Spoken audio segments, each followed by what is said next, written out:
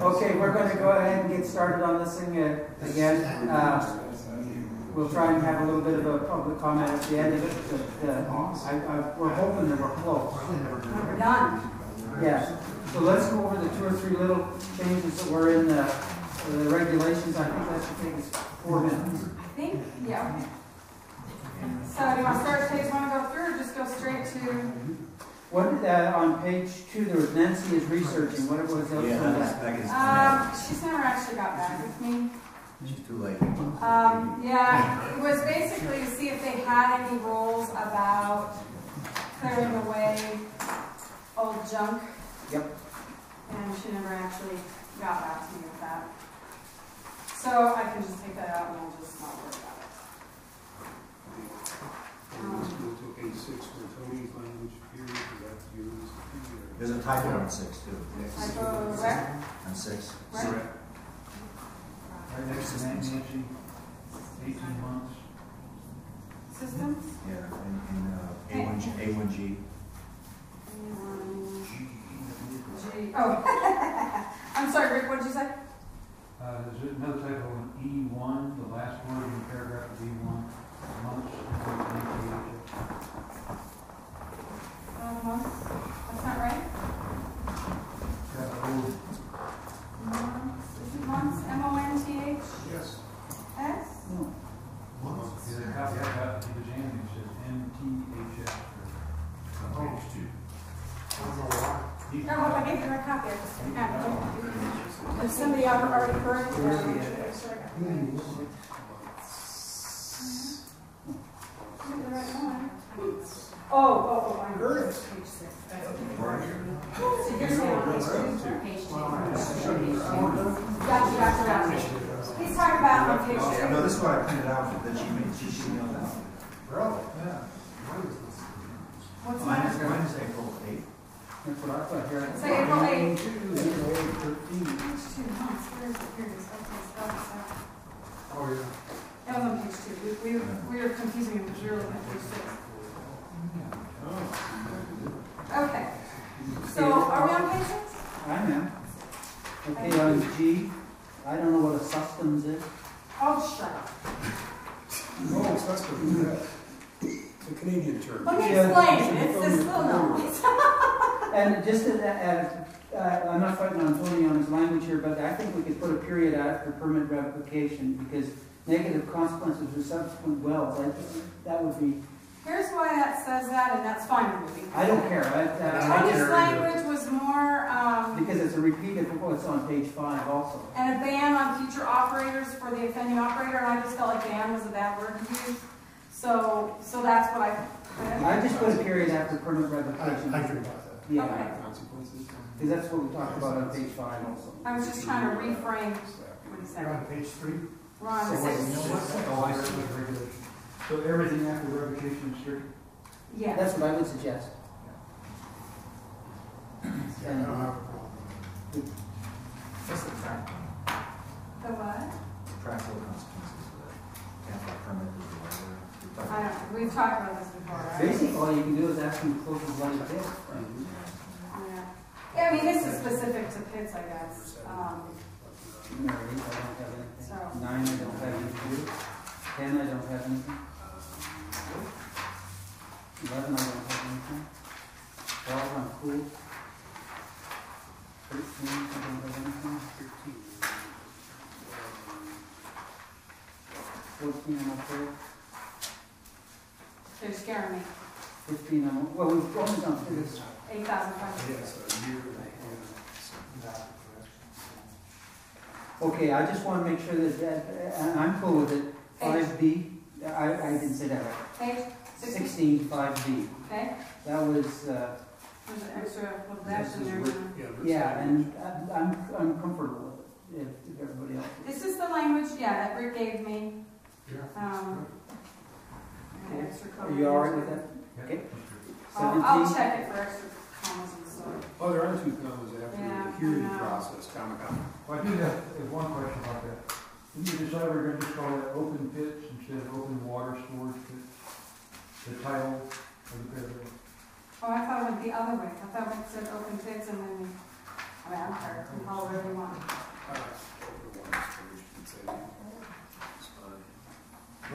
we need to either do one or the other, because one, the title says open water storage pits, and then the next line it says use of open pits. Oh, so make it consistent, sure, Yeah. sure. So what do we think?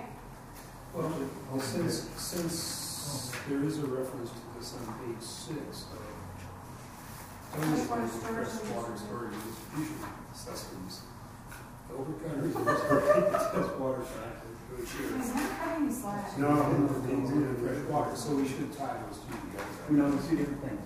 Well, but this just says open storage pits, so it doesn't distinguish between those freshwater pits. Oh. Yeah, go back to page 16. 16? 16 under 5B. Oh, I got it. Storage pits, yeah, and so since we have made a distinction between the discharge and the flow back pits, then we need to. So what do you want to say then, open flowback Okay, water? here we, on number, on 6.6, on 1, That's the mine. Yeah. fresh water storage and distribution, so it's fresh water storage and distribution systems. But this doesn't have to do with freshwater. This one is specific to Flowback water. produced and flowback water. So it needs to be different. Well, if that's true, then the title ought to be open storage pits, not necessarily water. I go for open storage. That's fine. Yeah. Okay. As long as everybody can distinguish what we're talking about. Then Well, what's as long, this? well, when you say open storage pit, does that make it clear as, oh yeah, we're talking about reducing flow back waters. Culvert lines. Yeah, because you I talk about prefer to it. be called Mary. Mary. That'll take a little explaining. You guys explain it. All right, 17.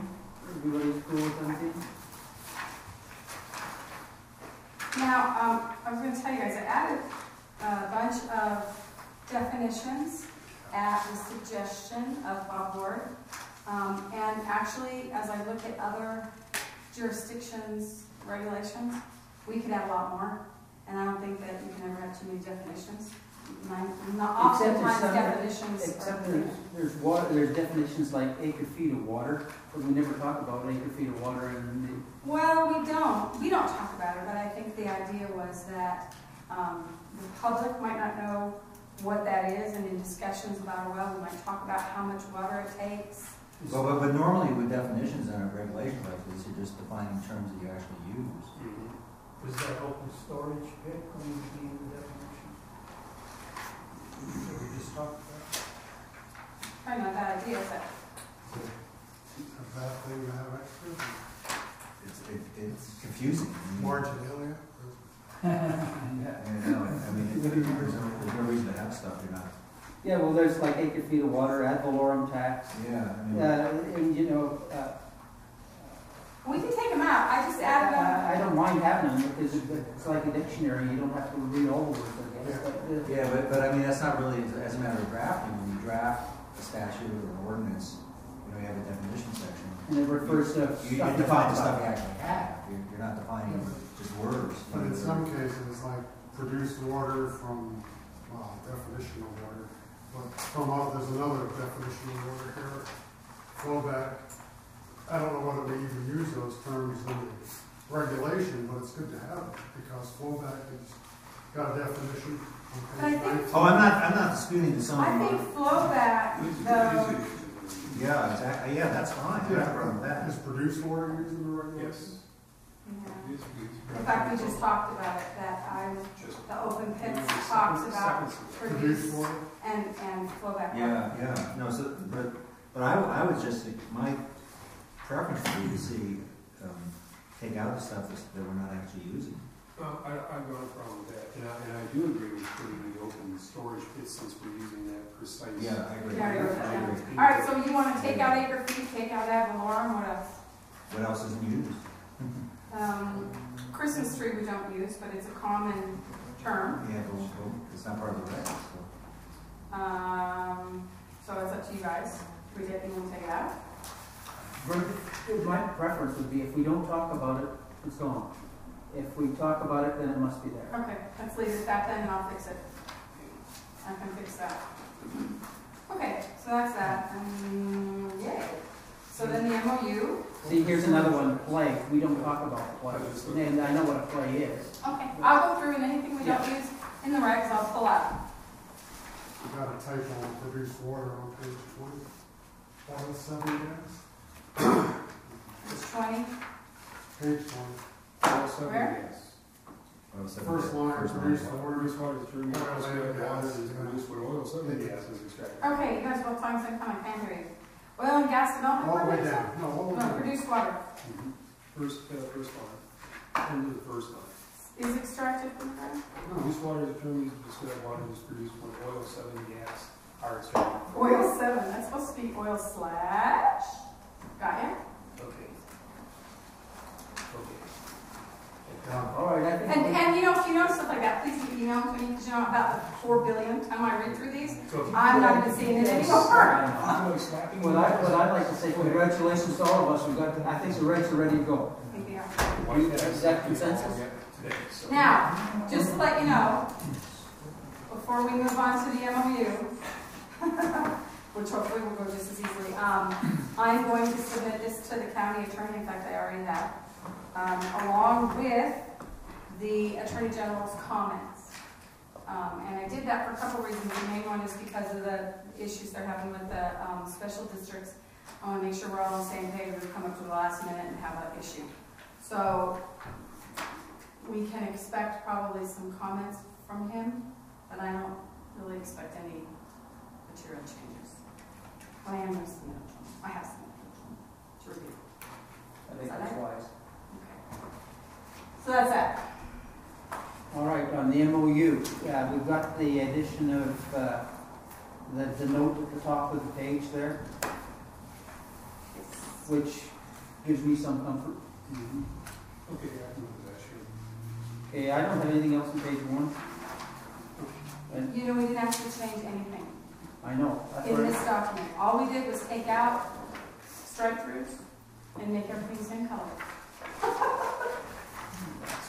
Yeah, let me- So unless you caught something you didn't catch last time. Yeah, I got one little comment, and I'm not going to fight too hard about it. It's going, that's item 1 on page 6. Hey, Pete, do you have a copy? And, That's up for on B&Bs? yes, addendum A. Okay.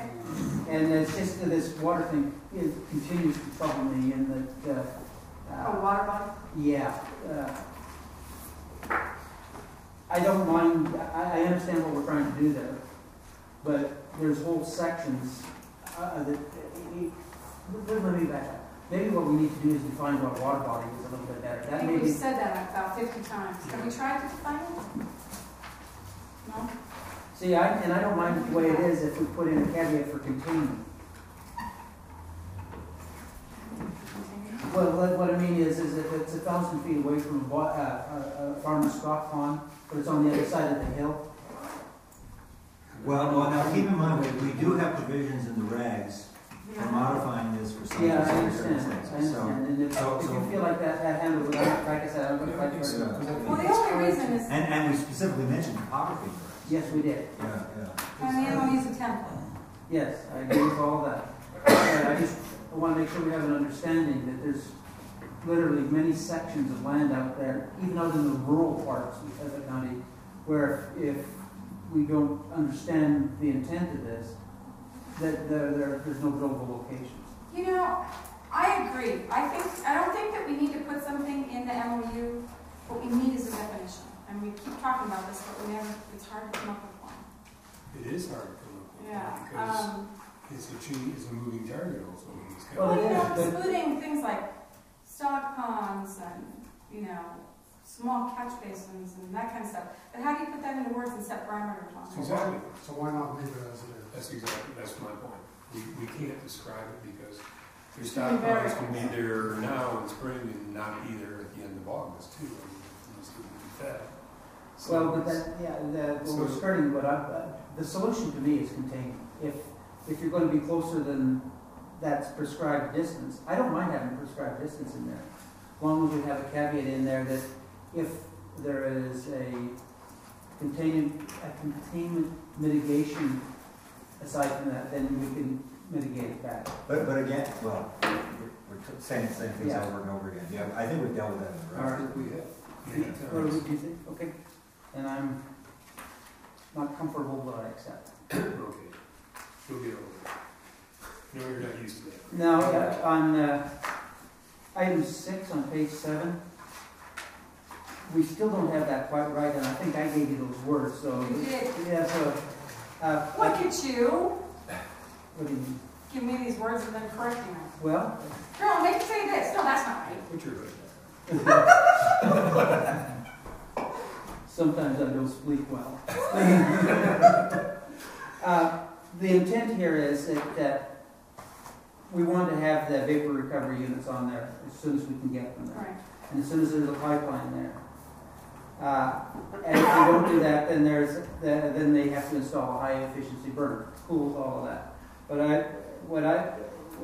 after that burner, I'd like to add something that would say, which will be utilized until sufficient volumes of vapor are present to justify, I can't even read my own writing here, installation of such facilities.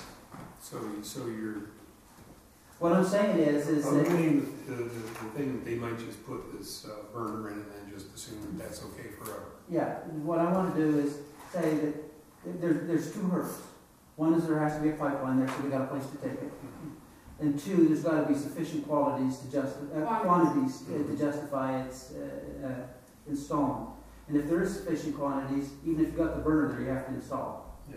Okay, so until such time as it. Well, these things cost hundreds of thousands of dollars. six, So there has to be enough volume of vapors to collect, to pay it out in a 5-year Oh, period. That is a good, how do you quantify How do that we in measure? paper though? That's a good point.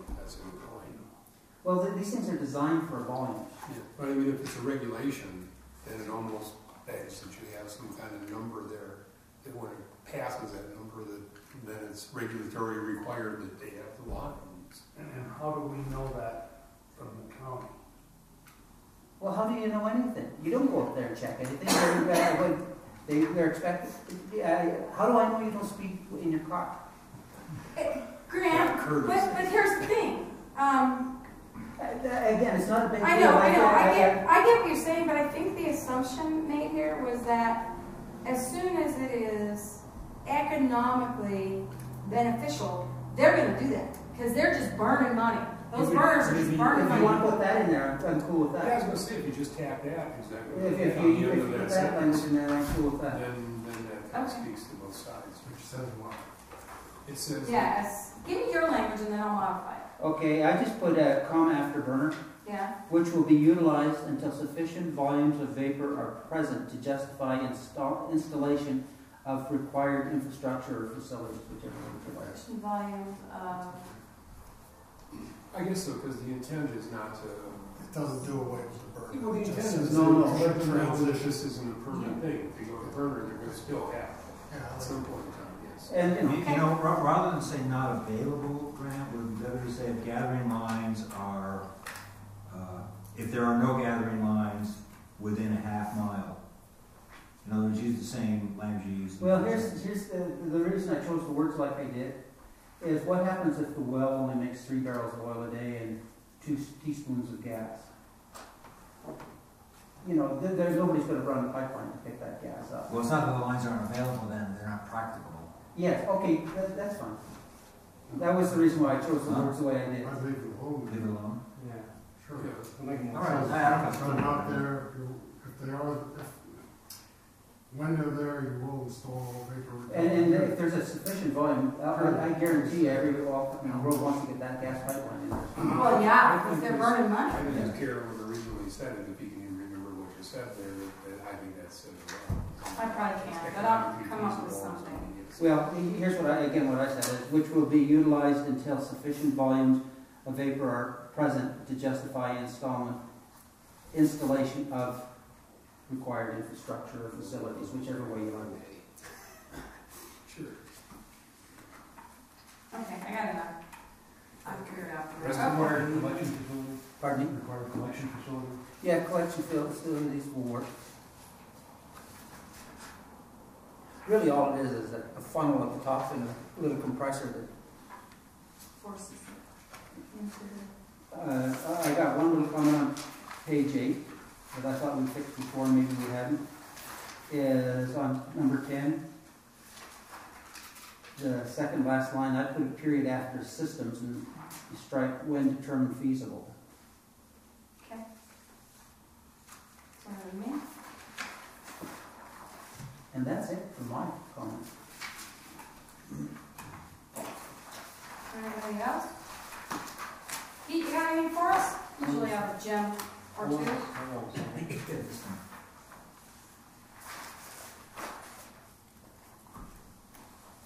Try some of the water well testing one here. Say again? The water well testing. I'm not sure where that was. Yeah. That was 7? Yeah. 7 on the BMP. Yeah. So I handed out some language last week before we left, and I think I had a chance to look that over. So. Yeah, it says, What? Did I get it? well, If it looked like that, I didn't get it. Oh, everything was like that. Stamp it right here. So, maybe you wanna make a copy and Yeah. everybody look at it? Yeah. What I was trying to do there, one was take out the post drilling. I was looking at trying to stay a little more consistent with what the state language had for their area, for their extent. Because what we're changing here versus the state regulations, they require 4 samples. We're saying you have to sample all the wells within that area. So I thought we'd have a more defensible position if we were Asking for the same time frame. at least consistent with that depth. makes sense. I put one extra sample at a 10-year point. The state only requires it at 5 years out. So there's one extra sample point in there for a long term, picking up that. And I took out the post drilling because that didn't make sense to me. So Post drilling doesn't make any sense at all. right, so I took that out here. So there's just a little bit of rewording going on. So if you want to take a look at that and see if that's something people are comfortable with, if we want to change that, or how we do it.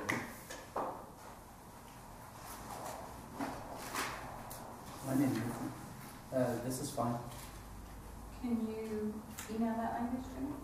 Go Well, did everybody get a chance to see it? Rick, did you see it? Do you want to see it? Last meeting. Last meeting, yeah. I don't know how I missed it. I didn't know. Okay, no, we just get one. The last thing we talked about. Okay. Anything else, Pete? Nope, that's it. Anybody else? That looks good. Okay. Yay! Let's have a party! Woo! And this was a very short meeting. We're going to make a public comment short, 2 hours. I had a couple of other things I wanted to Okay. talk about real quick. I handed out some documents that were pretty interesting, I thought. This fee schedule comparison, did you guys get that? No. Oh, here, they're all here. Oh, I thought I handed them out. I yeah, didn't we hand just them out. talked about that. I did it about a year ago to all the counties that at that time had oil and gas regulations. And then Arapahoe just finished with their fee schedule. Wow, what a difference. So that was kind of interesting, and that's one of the things I want to get done before we go to hearing is the fee schedule. And I just wanted to put it out there if anybody's interested in helping with that. That would be great. Well, We have to talk about let's that. make us understand this thing first. Well, I don't know if we're going to do it this way. I was just trying to give you an No, I idea how know, much but- things have changed. So I've got this page, and then what's this? Okay, so this one is a fee comparison I did a year ago, right? And it has fees, everything from $500 to $3,000, okay? This one I got from Arapahoe just this week. This one? And this, yeah, this one. And this is their current proposed fee schedule, and it's like $17,000. So, I mean, I like Arapahoe. we took a giant leap here, and so my point, I guess, is that, you know, there's a lot of information between these two documents. Seems to me, we don't need to worry. Well, the other thing that Arapahoe Arapahoe is doing that I kind of wanted to put out there again for us to think about. We at one time talked about the impact fees. Do you guys remember talking about Yes. that? And Arapahoe is actually looking at that. And Oh, this is Arapahoe, is this? Yeah. Okay. yeah, that's Arapahoe. They're actually looking at that, and the reason behind it is that a road operations and maintenance agreement will keep our roads exactly the way they are. So, yeah, so, well, because they only have to keep them maintained. So what Rio Grande did, was they, instead of doing that, they just did an impact fee study, came up with a number from that impact fee study that they charge per well, and that's how they handle roads. And the positive side to that, right, is that we have cash money to improve roads. The downside to that is that once you do that, you're done. You can't go back to them and ask them for more money. So there's an upside and a downside to both of those. The other thing is, and I think you guys already have heard this, but I'll reiterate it, is where this came from was a very unique situation. So while they've had it vetted from a legal perspective, I'm not certain that it is an across-the-board vetting. There are circumstances that they only have one road in and out of their county. Therefore, their concern was a catastrophic failure of that road. And so they went the impact fee route because they wanted to make the improvements and the repairs to that road that it needed to keep that from happening. So that was a very unique circumstance that caused them to do that. However, like I say, other counties are looking at it. Does that impact fee statute apply to this kind of development? You mean one we already have? No. That's all residential development. No, state statute, you know, it limits when you can use impact fees and. Well, does that apply to this? as I said, it's been vetted by their attorneys. So I'm assuming that they have done that analysis. However, their circumstance is unique. I mean, just because, I mean, they might be, I guess what I'm trying to say, and I'm not, you know, I don't know anything about legal stuff, but they might be able to make a case for that community because of its unique circumstances. Whether or not that would hold up across the board, I don't know. Can we go through this line by line and just so I make sure I Sure. understand what it is? Which one? The Arapahoe one. This fits more with how I envision it anyway. So what's the USR? That's a special use. So it's just Special like use. ours, where they've got a regular special use. We pretty much stole our process from them and then improved it. So I guess that's administrative process. Administrative process is just like our administrative process. That would be the MOU. Right. MOU. Right. Okay, the planning process fee, that's when they start activity, they write you a check for $2 That's the grand. application fee. Okay, When they apply for the permit. so that's their application fee. Right. Okay. And what's Tri-County? Tri-County is their health department, and their health department has a flat review fee. We don't collect those types of fees for other departments and so forth. But do we ask our health department to be part of the process? We haven't discussed it. No, Okay. that's not part of what we proposed. Okay. But we certainly, obviously we could, but they could be a referral. That's the thing, is they could easily be a referral in the special use process. Well, But it's even in if they the were- regulations, we've got water quality tests flowing back to the county. Where are those going to go? Well, yeah, that's true. That's true. They're going to go to the environmental. So that's why we're just starting on this whole fee thing to look at. This was pretty comprehensive. It was really helpful to me because I felt there's a lot of stuff in here I didn't think of. That's one of them. Okay, the engineering process fee, is that what you'd be using the independent? Right, that's what we would put in the escrow account for inertia's review, since we don't have an engineer. And that would be a floating number depending on how much work they did, or would it be a fixed number? Well, we try to have a fixed number. Would that cover most of the work that would be done by? I am supposed to sit down with Sean probably tomorrow and go over this and determine whether or not that's in line with what he would estimate But he, off the top of his head, he said he thought it was. About a week of time, roughly. And that's what they, you know, that's like, $2,500 will pay for a week of time? No, 5,000. Well, there's, Right now, the simple one is, you're probably talking 24 hours. okay. the administrative one, I'm sure, is assuming that some of those documents are the same as they've already reviewed. Okay, what is GESC? That's grading and erosion soils control. So that's, Wouldn't that be part of the engineering process, or? in our process, it would be. In theirs, it must be a separate department. Well, like Rappaport probably has a lot of in-house stuff they do. Exactly. They don't have to farm it out, so Right. they may get it done for less. Which I was really thrilled to see that they broke it all out here. Because all these departments are internal to them. They're not outside contractors. No, I like this idea of the building permit fee, but the question I have for you is on, how much does it cost to buy a building permit for a barn or a house or something like that? It's based on the square footage, but I don't know what the Is numbers it a are. percentage of, No, it's based on so many dollars per square foot. And how it's done. Something like that. I don't, At the top of the head on it. yeah, I don't really estimate fees for him. He does all that. But my understanding is it's done by square footage, and it depends on what kind of permit it is, X amount per. What is there for a building fee from Well- our standpoint? They based it on a 6-tank A minor facility. battery, basically a minor facility. So you're gonna have, concrete pads. but You're gonna have theirs appears to be based on value. Yeah. valuation of $500K for a 6-tank battery, or approximately Can you build a or tank $2,000 for battery approximately with the separator and your treater and everything for $500,000. $500,000?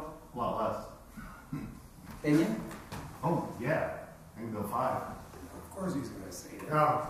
Yeah. $1.25.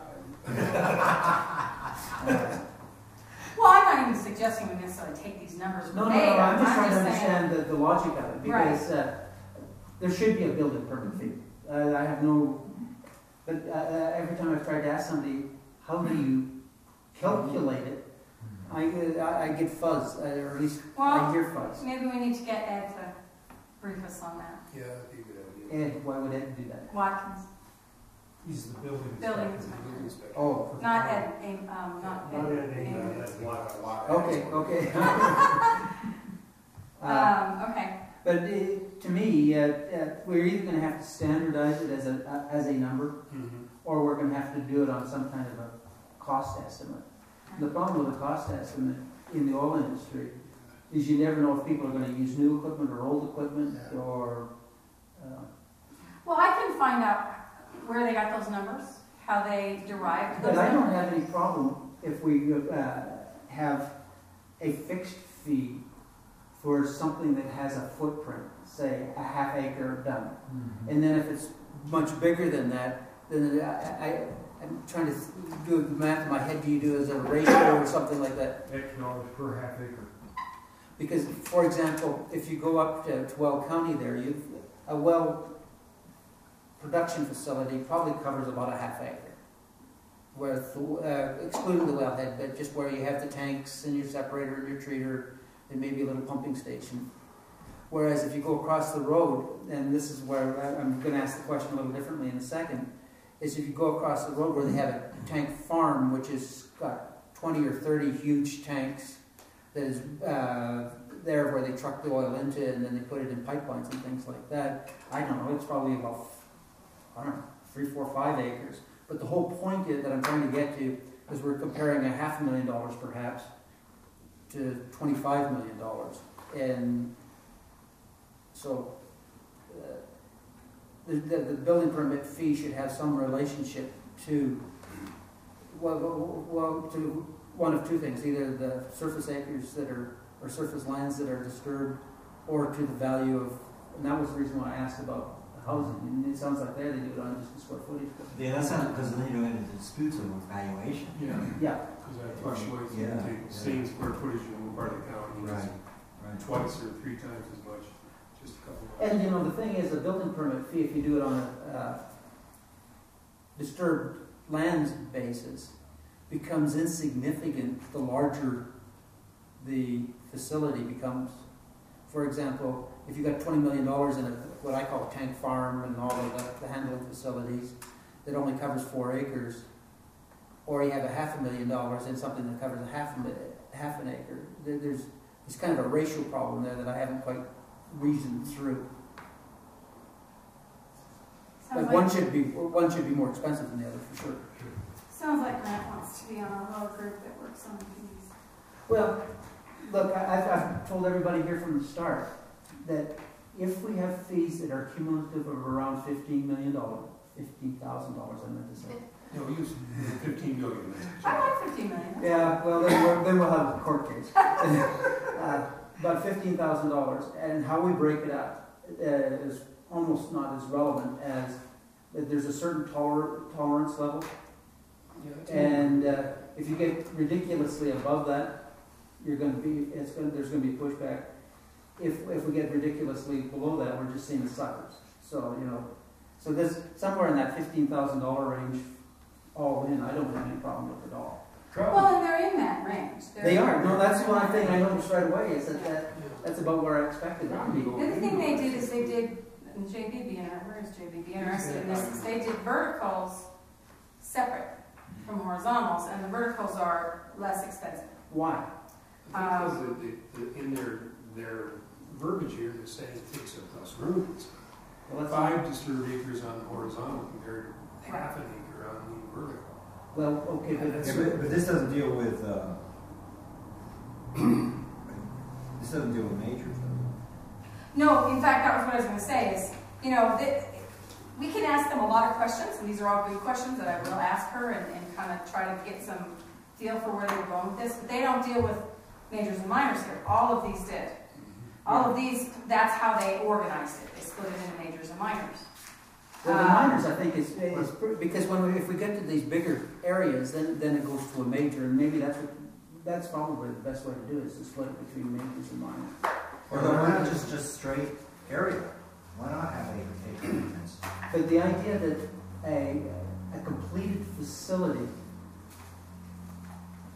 between a vertical well and a horizontal well is different in the amount of permanent lands disturbed, there is no difference. Well, in land use, we frequently do a combination of the two because a certain amount of the costs of processing this is really no different than processing a land use application, the administrative costs. Sure. They're always the same, no matter whether it's a half an acre or it's 5 acres, certain costs are going to remain the same. So in land use applications, we frequently have a combination of a base rate that covers that stuff, and then a per acre rate, because obviously if you're looking at a 20 lot subdivision versus a 1,000 lot subdivision, right? It's a lot of it will be the same, you're going to be reviewing the same stuff, but there's a lot more of it. Mm-hmm. So it might be, we might want to do something like that, where we do a combination. Going back to the question of vertical versus horizontal, the only time that the disturbance is greater is during the actual drilling and completion process. After all of that's done, the 6 tanks, if that's what it takes for the vertical well, it covers exactly the same area as the 6 tanks. Do you know what the rationale was, JB? Were you in on that? They just proposed that. We didn't have a lot of discussions. It does have to do with the scope of the facility. I will tell you that a small company like Renegade can build a 6-tank farm for 10% of the price that ConocoPhillips does. You should see one of their locations. It's unbelievable. They purposely have more space than they need to. Okay. They use all new equipment. Okay. You know, Well, then maybe, I'll find out more information about it. I mostly just wanted to kind of introduce to you how much space there is between where we were and where we are. One thing there, is this per pad or per well? So we were talking about how, you might start with a pad and you've got 3 or 4 wells and sometime they're all coming off the same pad. Good question. So, we would be foolish if we're charging fees per pad and then we have 1 well and then all of a sudden we've got 3, 4, 5 wells coming off the same pad and we're not getting anything off. Because for me, as a layperson here, the first thing I would look at is what's our upfront needs in the county. Because, even at $15,000 per, when we're first getting into this, I don't think that's gonna cover our cost of what this might cost us up front. You know, if we have to put it on another maintainer just to deal with the damages being done to roads, then $15,000 is gonna do a down payment. You're talking about $150,000. Is the concept still to just maintain roads or to improve them? Well, you know, if we're gonna do this, I would think that it's in the best interest of the county, and they're gonna keep bringing that up, but it's in the best interest of the county if we can get some forward progress with this. Why would we do this and just maintain our rugged roads and no parks And improvement, not just maintaining, because we got a lot of bad roads. We Yes. want to maintain bad roads. Well, that's why I brought up the idea of the impact fees, because I that's one agree. way that some communities are dealing with that. They said, ah, to heck with maintaining them, let's just get the money, you know, suck it up until we have enough. I think I could see doing both, impact fees up front and then have an ongoing maintenance fee to go on top of that, because they could say, well, Some communities do that, in fact. know a little bit about the transportation business. And so the thing is that if you, impact fees tend to get absorbed into other areas, the way county does stuff. You know, we can have a 1% sales tax, but not always 1% goes to where it was originally supposed to go, as granted. So anytime said money is fungible. So, and it is. So we have upfront impact fees, and then we have an ongoing maintenance fee. Then at least we have something there in reserve for if the road does get messed up, we have to go and do major rebuilds on it or major any kind of stuff. Broward County does that. Yeah. They have a mitigation fee, but it's for monitoring, you know, mitigating monitoring, but you can put any kind of fee on it. Circling back to the question of differentiating between vertical wells and horizontal wells, if you go through their permitting fees and building fees, they're the same for both the vertical well and the horizontal well. So it's based on evaluation. That's what their note says here. What do you mean? As far as the vertical and horizontal. They have the same valuation. Yes, that's what I'm saying. So they have the same fees because they show the same valuation. Well, it looks to me like the big difference is really in the engineering fees. Maybe there is less to reviewing a vertical than a horizontal. I tend to agree with Graham. I think minor and major facilities makes more sense than a flat fee for one or the other, perhaps. Yeah. Because the area ratios, I mean, if we require them to put it behind a berm, Well, the thing just is, increase the if area. you drill a horizontal well, after you complete it, you still see the same Christmas tree out in the thing there. Right. And even on your valuation here, they're using the same valuations for the surface facilities, either or. Well, that's what I want to do. I want to put together a small committee that would work on fees. If you guys are still wanting to help. I understand if you want to run for the hills, believe me. Is it going to take another year? No. No, We have to day. We have to be ready by the planning commission hearing. I want to take this. I think what we need to do, or what I would suggest we do, is identify all the feasible events. Including seismic permits and things like that. Anytime that the word permit is used in here, there should be a fee attached to it. Well, and we have some more fees in our regs that we need to include here. Right. Like Oh, seismic testing, that's refracturing. That's and- exactly the point I was Right. making.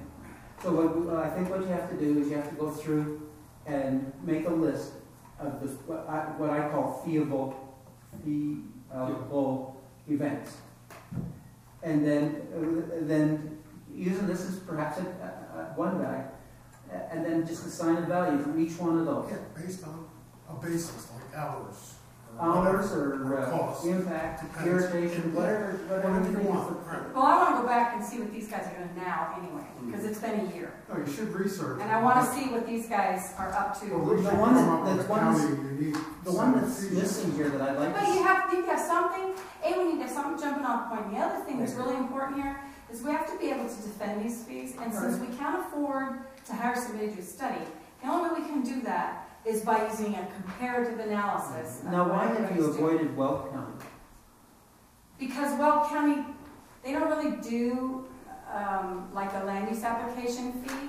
Weld County, they say they don't have any regulations or fees, but really as you start They got a talking to gazillion them, of them. they got a gazillion of them.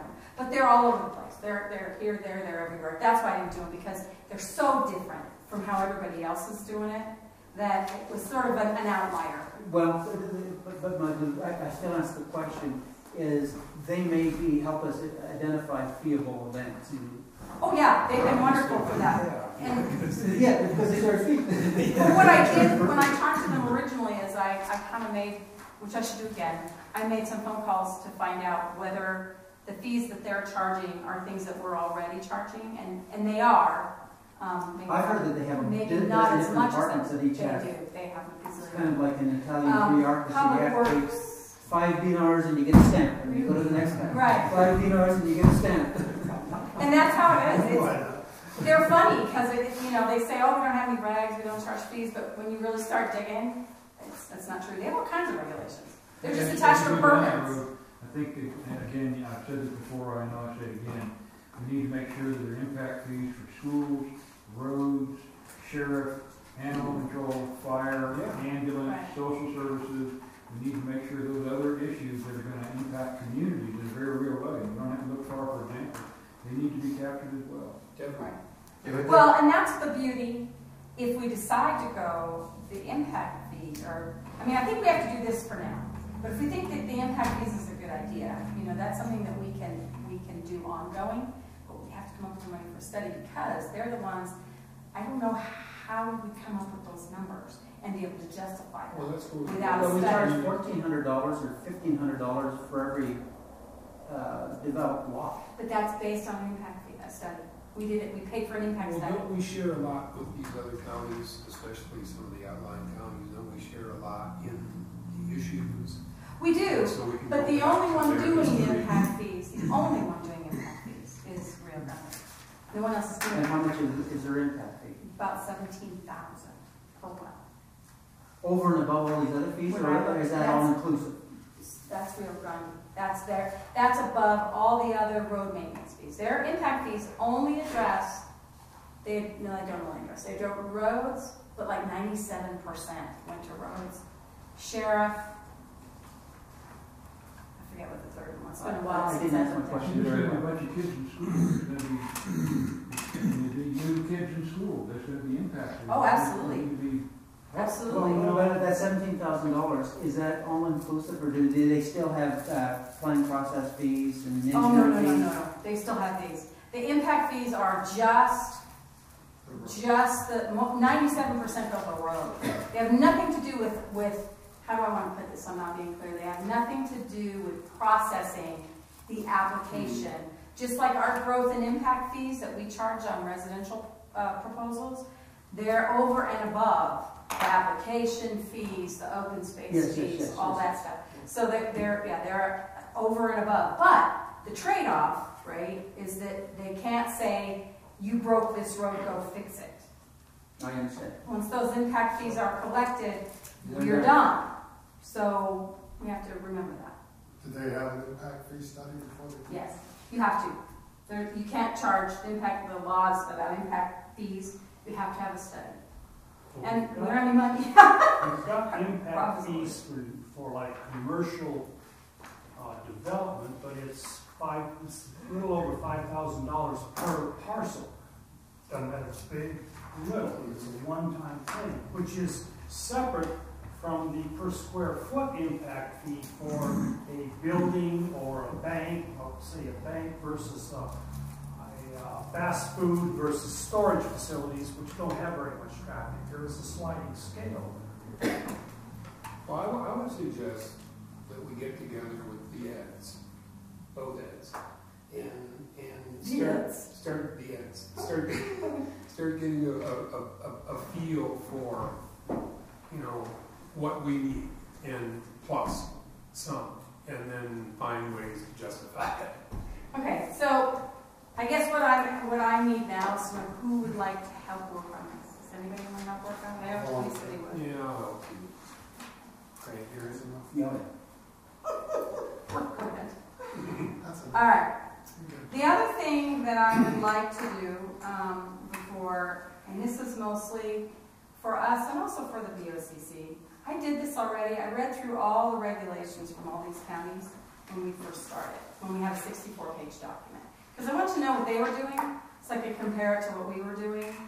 We know that we're taking a document to the board that has some room for argument in terms of operational conflict. We know that. And our position is that we don't feel it's in operational conflict. But the VOCC needs to know that we are aware that the GOCC might see it differently. What I found is that the Attorney General has not done much of anything unless a community has outright banned fracking. And the reason I'm saying that is because as you go through the regs from other jurisdictions, they have a lot of the same stuff we put in ours. And they've been in place for years. So what I'd like is to be able to maybe have some, and this is something you could just do at home and write it up, or just show up as the expert or whatever, but to look at our regs in comparison to these communities, so that if we need to say to the commissioners, okay, so we know that they think this is an operational conflict, but our argument is this, and they have similar regulations here, here, here, here, here, and here, that haven't been challenged. So just to sort of help the commissioners, because we kind of are putting them in a, we want to give them all the information that we can, so that they can make a reasonable decision and not be putting us in harm's way, but on either side of it, either side of the question. You know, the health and welfare of the community, but also in terms of legally. So that was the other thing. So if anyone's interested in reviewing the regulations from one of these communities and either writing them up or just showing up at the meeting, which will probably be, well, the planning commission meeting is the 23rd, and the board meeting will probably be the 20th of June, unless something bizarre happens at the planning commission. 20th of June, you said? Is that what I said? That's what you said. May. Sound like June down here? No, June. No, It is June. Well, Karen, I thought I was wrong once, but I was mistaken. I mean, I'm willing to do it, but I'll be gone June 20th, and I'm not sure. Well, as I said, we talked about it. If you want to write up a summary that specifically looks at the items that are similar in our regulations, and what are they doing about produced water on the roads? What are they doing about open pits? What are they, these things that we know we're pushing the envelope a little bit according to them, so that the commissioners can make a, I mean, it doesn't give us information to say COGCC thinks it might be an operational conflict. Well, are they going to sue us over it? I don't know. I can write it up, but I won't be there to defend it. So. That's okay. We just want to understand. You can defend it, say Rick said. Rick said. Rick said. We just want to be able to, to give them that information. All right, so circling back to, that's fine. Coming back to this fee. Wait a minute. I want some people who are, is anybody willing to do that? You're willing to do that. Anybody else? Well, I think it's only natural that if we're going to do it, Okay. as part of the planning commission, we're going to be here to defend the decisions. Okay. If we need somebody to stand in front of the commissioners and state the case, I'd love to. Well, it's not just stating the case, though. Maybe I haven't made myself. No, state what? Clear. Because I've been saying this whole I time. just want them to There's be a big able to difference. say, okay, so we are proposing, for instance, that we not allow any produced water to be used for dust mitigation. Mhm. And we know that the Attorney General made a comment about that because COGCC allows it. But the committee determined that we felt that was a land use issue and is arguable. Mhm. Okay, so now the VOCC, they know that it's a question. Then we can say, but we've got 1, 2, 3, 4 counties here who have had that sort of regulation in their regulations for years and have never been challenged by COGCC. And that gives them, or none of these communities have put that in their regulations, so we might be sticking our neck out farther than we think. Whatever, just so they have Whatever. reasonable, and I would do it, it's just I'm not sure I'm going to have time with our meeting. The case though was new to me, and I've said it over and over, I say it again. Longmont and Fort Collins said no fracking. That shut down oil and gas Yeah, right. exploration in their city limits. And stayed to their position that it was takings. And we all are familiar with takings. We've heard the term takings for decades. So you can see where A connects with B. But in all these other things that are just basically can add no cost to doing business. This just comes down to dollars and cents. Your risk going in, the cost going in, is it offset by potential profits at the end?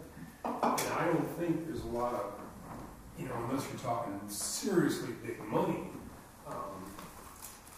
if they think it's here, they're gonna come here and they're gonna take a bite to do it. And I don't think the state wants to get in the middle of that. And also, if you look at what's going on with the state right now, every week they're rolling back. If you looked at where the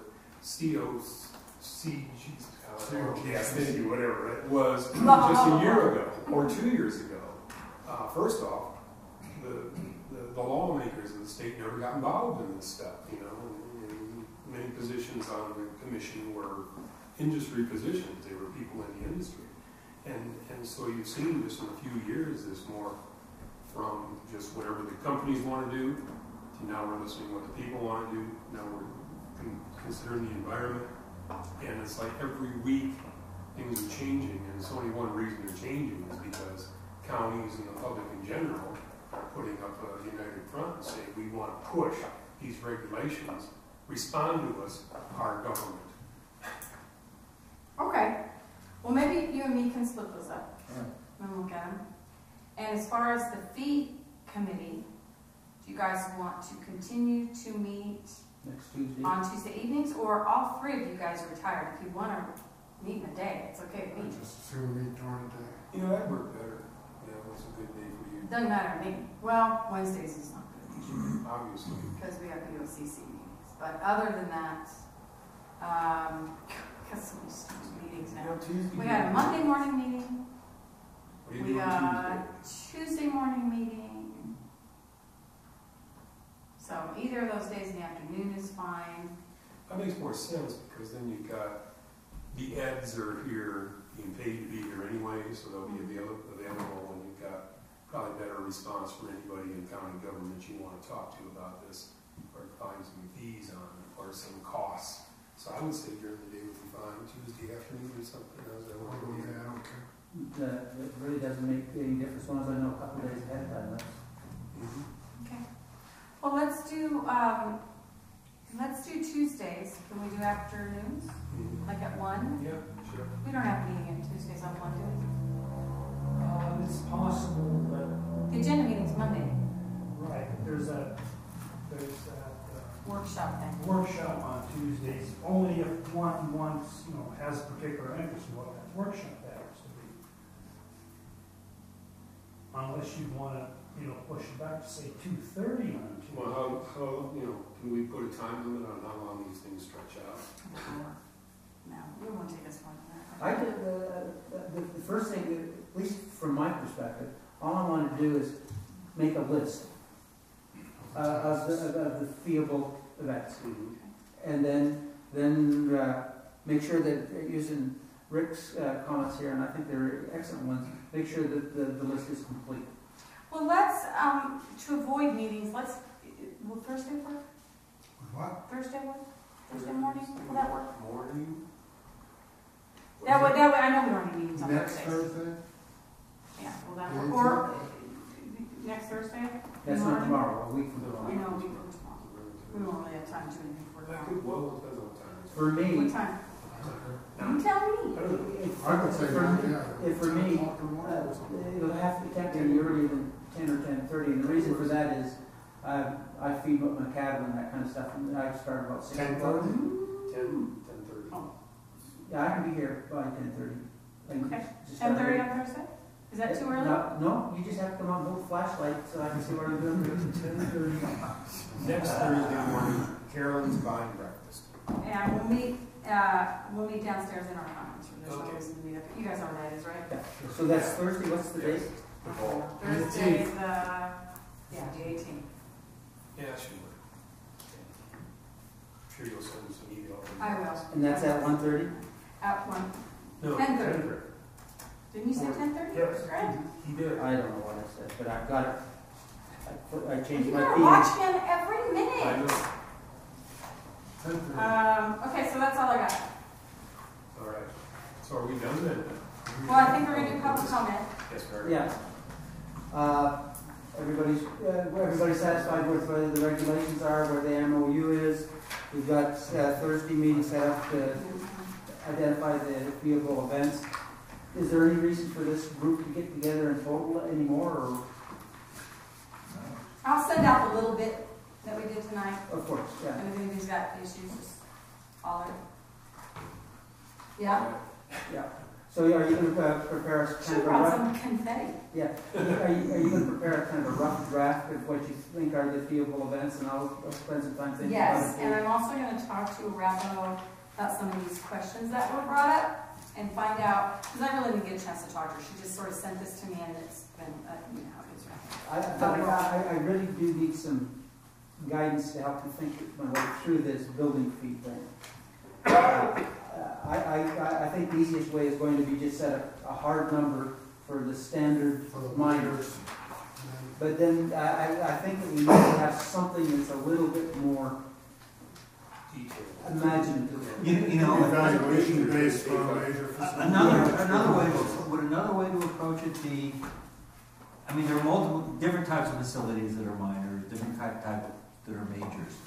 And I don't know if each of those involve different costs in terms of what the county has to put into it. But maybe each of those types of facilities Should have a different fee. have a different fee. I don't know, it just occurs to me that, because they're different things. Yeah, and then the question is, we're trying to get people to cluster the facilities. Are we gonna, you know? Yeah. I just gotta get away and think about it. Maybe build some incentives in for Let's that. get So that's what you're heading exactly where I'm going. Well, that was kind of why I was saying we might want to look at a fee that's composed of a flat fee and then a per acre fee. Because the per acre fee, if they're going to add a well to an existing pad, I would think that the per acre fee would apply. Because that part's already been reviewed, right? Right. That's kind of where I was thinking when I suggested that. Let's give it a week to think about it. Yeah, think about But it, there's good topics that we need. and I'll do some more Yeah. studying. But I heard, and if you have any ideas, the minor I think is pretty easy because they're small. But once you start thinking about majors, like there's got to be a little bit more thought put into how that is. And I really like the idea of impact fees that include things like the schools and all that kind of stuff. I don't know, I'm not sure how we would include those things in this type of fee schedule, but they're definitely things that would be included in impact fees. The question is, how do we convince the commission? Well, I'll make some calls. Well, you You know what? See, Adola might even have some grants to help. In fact, it seems like I heard about some that had to do with oil and gas and dealing with oil and gas. That might help us pay for an impact study. And one of the things that I've thought of along this process, and sometimes we get stuck on this, and you have to go back and say, what do we know? Well, we know development, even though we haven't done it in a few years. We know development. We know how we were structuring our fees for that, because big ones were trying to come in. So can't we learn something from that and just kind of, this is how we set these fees up, the things we needed when they're coming in. This is how it was laid out and how it was packaged to them.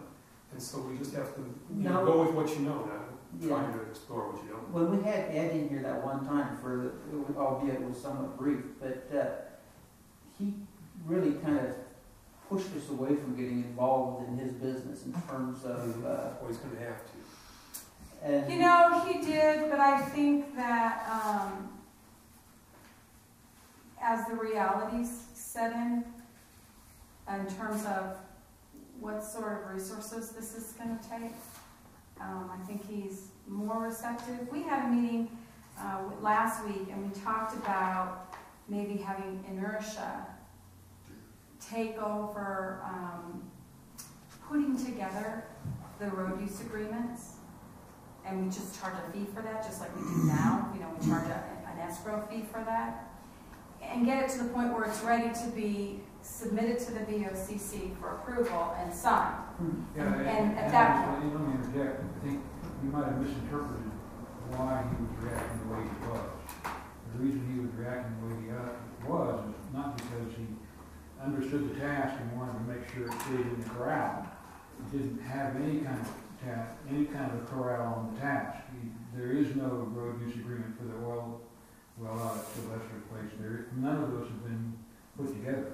So he didn't have a handle on what it was, what the task was, or how to control it. I think you may have misinterpreted. Well, that makes sense, yeah. Well, and that's, at that time, that's true. They're actually a lot closer. They actually have a template now that the only thing they're fighting about at this point is the bond amount. But the rest of it is actually in That was place. actually about 6-8 months ago. Right, and the pipeline is also very close, using a very similar template. The difference, as I said, is that the bond amount for the pipeline, based on engineering's estimates, is like $37,000, I think, a mile.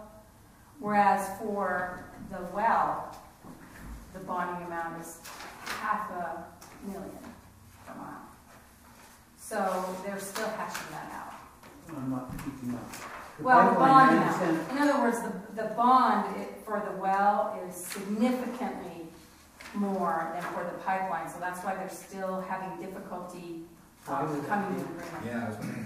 Engineering made those determinations, I don't know. Interesting, the pipeline sometimes. But is that just way more dangerous So for? sometimes. It's not a fee at all, it's just a bond amount. Oh, I They have to understand. bond for that much because the potential in terms of accidents and problems is significantly greater for the well than it is for the pipeline's an empty piece of whatever it is, whatever it is. Until it's gone. Yeah, but the bond isn't for that, it's for the road. Mhm. So, you know, it doesn't really pertain, but the well's different because the well's bringing all that. Those water trucks in, all those heavy trucks and everything, the impacts are greater on a much smaller Yeah. segment of road. Oh, that's the people in Arkansas that have, who is it, Exxon's pipeline now bringing down their. Down their there, subdivision. street, yeah. Anyway, so that's really what they're hashing out at this point, but Rick's right, initially, they really weren't sure what that road use agreement was gonna look like. The first one they did was with the wind towers, I believe, your wind towers, right? And it worked pretty well, but that was the first time they'd ever done one, it was an experiment. So So they kind of kept building on that. The question, I guess, I'm kind of leading up to, or kind of skirting around, would that, the road use agreement, would that be a feasible event for us to discuss, or will that be a feasible event that's going to be set through discussions with Road and Bridge? You mean the review of it? Or the creation of it? Is that what you mean? Creation of the- Yeah, well, That would I'm be- assuming that they're going to charge some fee for doing Right, it, yeah. that would actually be something set by inertia. They're gonna tell us, and they're gonna do it exactly the way that Pete said. They're gonna say, okay, it takes us an average of X number of hours, you know, to do it. Some of them they're gonna make more money on, some of them they're gonna make less money on, depending on, you know. But they're gonna give us, which inertia's been really great about that. A lot of engineering companies won't do that. But they will give us flat fees, so that when we go to the applicant, there's always the understanding that there could be additional fees that we'll have to collect along the way. Or But, maybe even a refund. yeah, and maybe a refund. I'm not sure that's ever happened, but that's the understanding is that, you know, they can have a reasonable expectation Yeah. of what their review fees are going to be. So, and we go over that at the pre-submittal as well.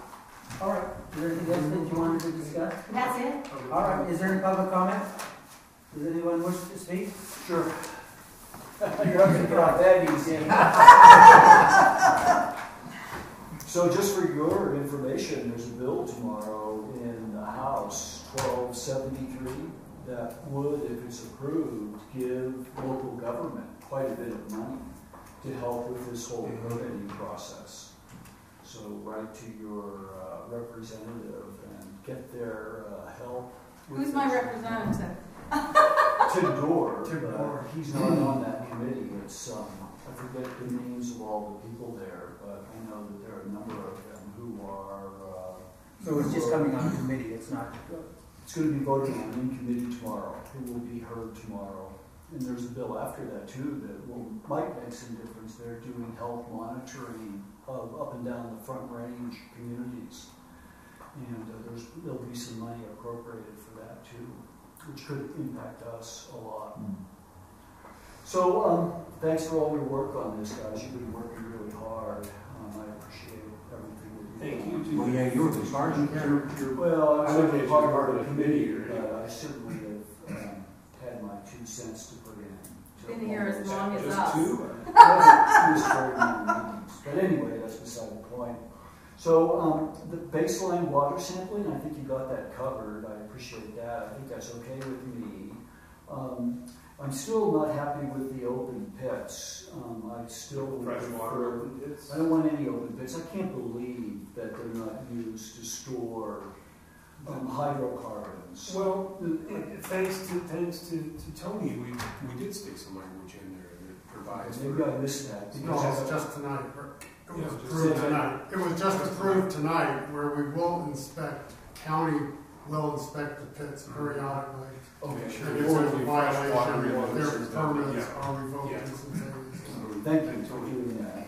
So another thing with the water protection is either green frac fluids, and I don't know if that could go in the MOU or in the CCSD.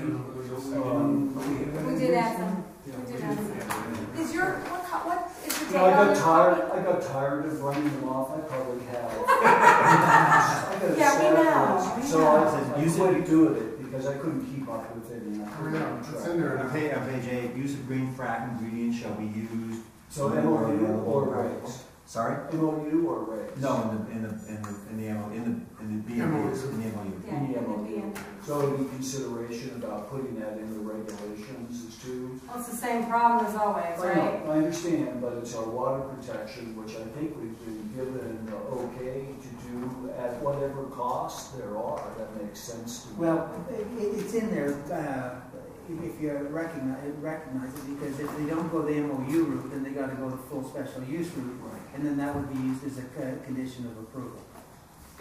Because you feel okay about that? Well, we'd have to see what the facts are, but if it was appropriate at the time, we'd put it as a condition of approval. Yeah, there's no way they can go through the process and do it without having some eyeballs on it, doing it. So if it goes through the whole process, then it's got a bunch of different levels it's gonna be heard at, that's part of it here. So, Okay, the other thing, and we were talking about fees and bonds, or fees and permit fees and so forth and so on. I was looking at the regulations that you ran off for us at the beginning, Saguache and Rio Grande. And another alternative, and I don't know what's in the regulations now or in the MOUs, but there's serious bonds, liability insurance required, and financial assurance in case of an accident. So I heard you discussing what fees need to be charged. Maybe that would be another way around those fees. Well, here's the problem. We discussed this, gosh, it was some months ago, and I can't remember if you were there or not. But there's actually case law that talks about, I think it's the case out of Gunnison County, that talks about that issue, and that is where they said there's pretty clear preemption. In other words, if COGCC has a bonding requirement, Right. we can't exceed it or. Well, I think they've done that in Saguache and Rio Grande County. And I know They that- have. As you I know that. review that might be something for you to look at again and see. Well, in if fact, you I might wanna believe push a that- limit there. That when we initially talked about it, I brought that up, that it actually is in the Saguache and the Rio Grande regulations. But Rick felt that it was not an arguable point that we would, because there's case law, we would probably, see, the other things really haven't been tested. But I think Rick's point is, especially if Rick's gonna do the comparison, we can at least show that comparison to the agency. Sure. It's included. Sure. It's an option. Yeah, sure. I mean, it's one thing if something's not been tested in court, and we're gonna push that envelope. It's something else if it's clearly already been tested and lost in court, because then, you know, probably not. We'll push the rope uphill. I understand the compromises that you had to make in order to achieve those ends too, and that's cool. So my only other question is timeline now. This MOUs and regs go to the planning commission next. Yeah. What date is that? They're scheduled for the 23rd of next month. So that's a Tuesday. No, it's a Thursday. You should It's be gonna be a 23rd. Thursday, should be a Thursday. And the 23rd, That'd I be got the wrong Thursday. date. That's what was always me on is Thursday. Yeah, 23rd of May. 23rd. And the reason for Oh, no, you're thinking of April, 23rd of May. So this is May. Right, we pushed it out, Okay. all the way out to Okay. next month because Alright. I want to get the fee schedule and present it at the same time. Okay. And then the BOCC, I heard you say in June. Probably June 20th, June 20th. depending on what happens at the planning commission meeting. I've only seen one person from the planning commission here, as you all have, well, I know the two of you, of course, but You've got three What right are- here. one other Right, you're on it person. now too, so. June, and all. And there's one right next to you. No, you're on full time. So, that helps me understand a little bit, but I've only ever seen one other planning commission person in these meetings for one day. You guys have discussed an awful lot. You've hashed over these things, and I've seen everyone learn a lot. Even the pro, I think, has learned a little bit from the discussions that you. Now, you call me the pro? He's calling you a program. I thought you were, yeah, Grant's going, the pro advisor. I thought he said the pro. I thought it was pretty good. So anyway, I'm worried about, and I mean, I've been studying this for 2 years now. I've gone to dozens of meetings, and I don't think I've seen any of you in those meetings, the COGCC meetings, League of Women Voter meetings, debates and discussions, so I would learn more myself. It's a great learning process. How do you convince now the Planning Commission that these are acceptable? Because they certainly balked at it when we threw them the They only regulations. balked at it because the only contention was setbacks at that time, and it was a misunderstanding of what the setbacks stated. Okay. So we can't speak for the planning commission because it's a free body of free thinkers, but there's There's, in four of them right here. You got one right there too. Well, it's disturbing that there's so much information out there that how do you make a decision, a responsible decision about the future of the county if you haven't been attending all the discussion that goes on? How do you do that? I don't know. I guess that's up to you all to sell it to them. But that's my question. well, you made a good point there, and the four of us can't be dictators. What we have to do is we have to make a presentation of reasonableness and explain that if this is our belief and it's mine, that there's several things in this document here that are not perfect from a personal point of view, but they're acceptable. That through the compromises that have been made, this committee has put together a reasonable and fair approach to that. And I know there's some people that are involved in the Colorado Cattlemen's Association and that, and they've taken a very strong position against setbacks that are different than the states and things like that. So it's going to be incumbent upon us to explain the logic of what we've done, the concept of operational conflicts, special circumstances, and how they've been handled. And I think that with a reasonable discussion that we'll come up with maybe not a perfect consensus, but at least a view that if there are any changes to be made in this document, they'll be relatively specific. One of the things that I've noticed about, because Grant's been on the planning commission since what? Moses Graduated from Stone high school. Age.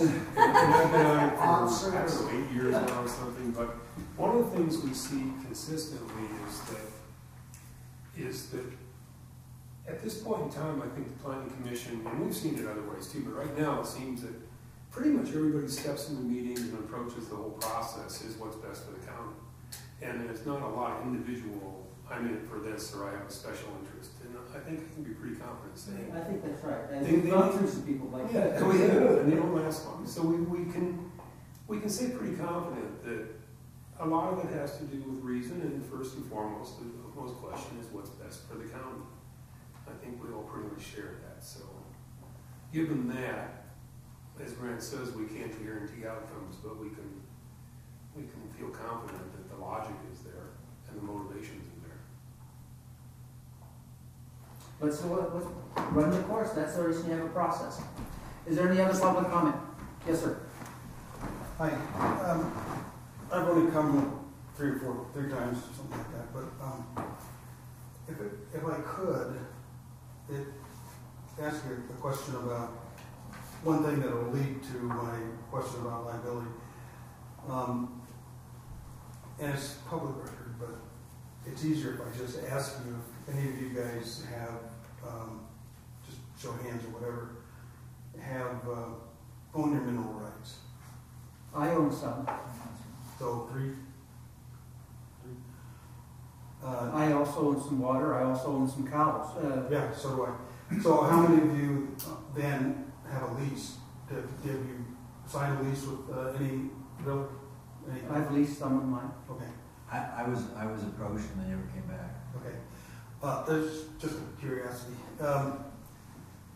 My concern is, and I don't see it, I saw a little bit in some of the statements in COGCC's rules that they have a courtesy maybe of asking the surface owner when they plan on coming on the property, as they would contact the operator too. I didn't see any of that in here,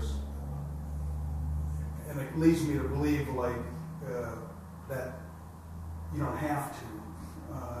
Is that an understanding that I'm misunderstanding, that you have every right to come onto my property to, let's say my property is the property that'll have a operating, an operation on it. Well, now whether I have my minerals or not, it really doesn't matter. It's a question of liability of the person coming on. If I sign a lease or a service agreement, you have an indemnity clause in there that holds you harmless from any situation that would arise, that they do damage to the property or start shooting at each other or whatever, okay? And I feel comfortable that I have that, but I haven't done any service agreement yet because I don't have anything on my service. But if I do, I will. But that doesn't mean that the person from the state, from the county or the state, I asked the state this, and they actually couldn't answer it very well. But if the person that is designated to come on the property to inspect a situation, whatever it might be, except an emergency, whatever that might be, then we probably know that they're there. How are they covered? So I feel that I would feel comfortable that I'm not responsible for Let me anything. ask a couple questions, make sure I understand your question. Are you asking about the state inspectors? Or are you asking about... Either one. I mean, you can't answer the state, but you can answer the person that would be the county representative that would come on the property to inspect whatever situation is that they're going to inspect. I have a copy of the COGCC financial Which one? insurance and their bonding program, if you'd like to read that. I think What that's... is it, 700? Yes. Okay, I'll read it. I'll go and read it. Okay, but that's what the information I think you're asking about. Yeah, that might be, but In our situation in the county, I don't think we have anything in our rules or regulations that's more intense than the COGCC. the best answer that I got from the state was, well, they're covered by workman's comp or something. And I go, okay, well, that doesn't Right, answer. it's pretty vague and it's not very specific, I Right. agree. Yeah. So, same way, I mean, actually Nancy, I think it was Nancy that was here. I asked her that and she jumped like way to the other side. Well, yeah, if you start shooting at them, it's your responsibility. Well, I didn't even bring that up. I was actually asking her about a bull. If a bull got loose and started chasing somebody who's like, well, unfortunately, it probably would be. Okay. Because they're not covered under the... I'm still confused about your question. I understand the question about the COGC and whether the county has liability insurance. I understand that question. But even those of us that own a few minerals, most of the land that we ranch on, we don't own the minerals on. The state owns a lot of the minerals. Anadarko, from the railroad, they own half the minerals. So by the time you get it chopped up, But you own the surface. Some of it, because the state owns a lot of it. If you, Right, right, I think okay. it's- But coming back to the point I'm coming to, and I'm kind of gathering from you also that if you that you've leased some minerals, I've got a paragraph in my lease that says, "Thou shalt not enter until you have a surface use agreement Yeah, with me." I did that with the seismic people, so. Yeah. So, Yeah. but you know, even if you own the surface, it's pretty hard if the state has leased their minerals under your surface thing, to not allow whoever leased those minerals Yeah, to but come on. yeah, but you're still, Is what you're concerned about is somebody from the county comes on your land, slips on something, falls down, and sues you. That's what you're concerned about. Is that? well, I don't want them to sue me, that's what I'm concerned. Exactly. Okay. All right. That's what I thought you were getting at. Yeah. I mean, the easiest way to deal with that risk, if you're a surface owner, is that in your surface use agreement, you have an indemnity and hold Right. harmless agreement that Which I says would, but why? that they indemnify and hold you harmless for any and all claims arising out of or connected with their operations, which would include a claim for this kind of inspection. That's all. That's how you deal Yeah, with but it. And but I the don't- county person doesn't work. I don't know for It certain. doesn't matter. It's still. But I would guess that the county does have liability insurance, and the reason I'm saying that is because as planners, we go out to private property all the time. Assessors go out to private property all the time. They don't necessarily call ahead. I don't know that for sure. Yeah, but Carol, it But would I'm be guessing- his homeowner's policy. It's not your liability coverage that would protect him in that situation, unless he was an additional insured or something. I mean, it's his homeowner's policy or whatever indemnification arrangement he has with the operator. You know, that would deal with that situation. The assessor situation or the one I'm talking No, what you're talking about. about? You know, in Why- other words, the county's liability policy isn't going to protect you. Yeah, but I'm having a feeling before I call my insurance company that they're not gonna like that idea very much, so, you know, why would it if I'm not necessarily giving them permission to come on the property, but the county has taken it upon themselves to come on whenever they deem it right. Well, I would think the county would call you first and let you know the cost. That's what I'm saying, it's not written in the reg, that's In it. the zoning regulations somewhere that says when an applicant applies to the county relative to a particular parcel or study, they grant permission for the county to come onto that property and inspect it. That's, otherwise they don't get permits, or they don't, you know, it's part of the. And I don't know how the assessors do it, but I don't need. I'm pretty sure they don't call. Well, I think that's a question that you're in the wrong forum to ask, because I mean, we're sitting here fishing around, and we have two attorneys sitting with us, but it doesn't, I'm not sure that they're willing to risk Yeah, giving you a professional opinion right now. yeah. And I know that if you take it out to the extreme, if a sheriff's deputy responds to something on your property and gets hurt while he's on your property, you know, who's liable for that? I mean, there's so many questions I don't see how we can even If address. you contact me, I have a property owner's guide to leasing. It's not from Colorado. It's quite thick, so it covers a ton of stuff. And it's from Ohio, but it might still give you some direction on that. Because it's all about the questions that a lease, somebody who's contemplating a surface use agreement, the questions that they would have. Well, that point you made about the operator, you know, holding lien on this, I would make sure that would be in that.